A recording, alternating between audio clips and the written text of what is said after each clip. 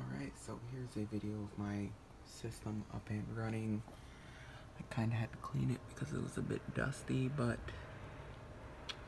yeah, pretty nice. It's got 8 gigabytes of DDR3 RAM, RX 570, Red Devil 4 gigabyte graphics card.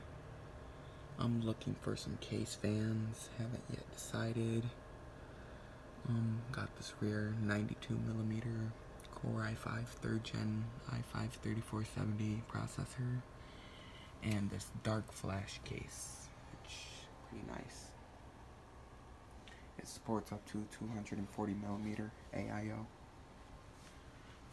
But yeah, anybody who views, it's a pretty good computer. It's a Dell Optiplex swapped into a new case, by the way. But thank you for watching, and bye.